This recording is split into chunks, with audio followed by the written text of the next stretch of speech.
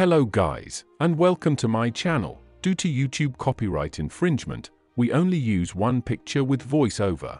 Thank you for understanding. If you love history and biographies, please leave a like and a sub. Let's start the video.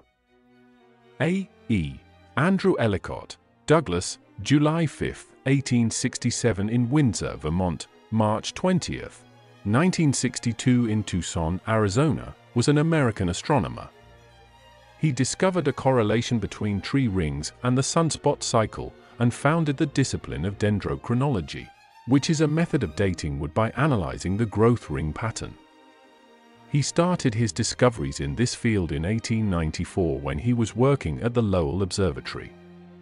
During this time he was an assistant to Percival Lowell, but fell out with him when his experiments made him doubt the existence of artificial canals on Mars and visible spokes on Venus. 3. After a 5-year hiatus from astronomy, Douglas left Flagstaff, Arizona in 1906 and accepted a position as assistant professor of physics and geography at the University of Arizona in Tucson, Arizona.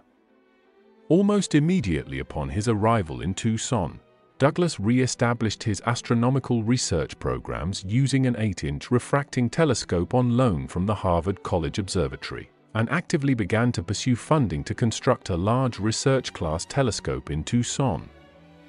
Over the next 10 years, Douglas was unable to secure funding from the university and the Arizona territorial, and later state, legislatures.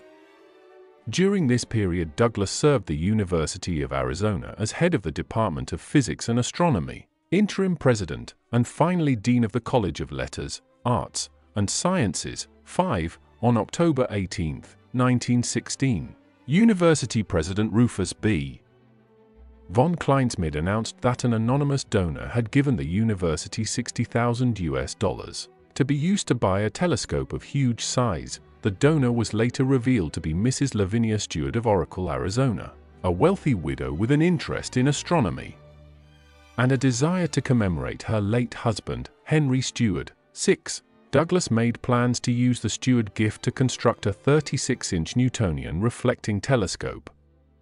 The Warner and Swasey Company of Cleveland, Ohio was contracted to build the telescope, but the United States' entry into World War I delayed the contract since Warner and Swasey had war contracts that took priority. Until this time, expertise in large telescope mirror making was in Europe, but the war made it impossible to contract with a European company. So Douglas had to find an American glass company willing to develop this expertise.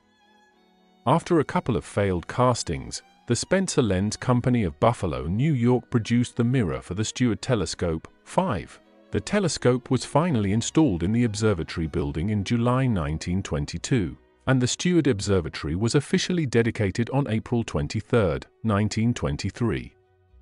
In his dedication address, Douglas recounted the trials and tribulations of establishing the observatory, then gave the following eloquent justification for the scientific endeavor. Sad smiley 7.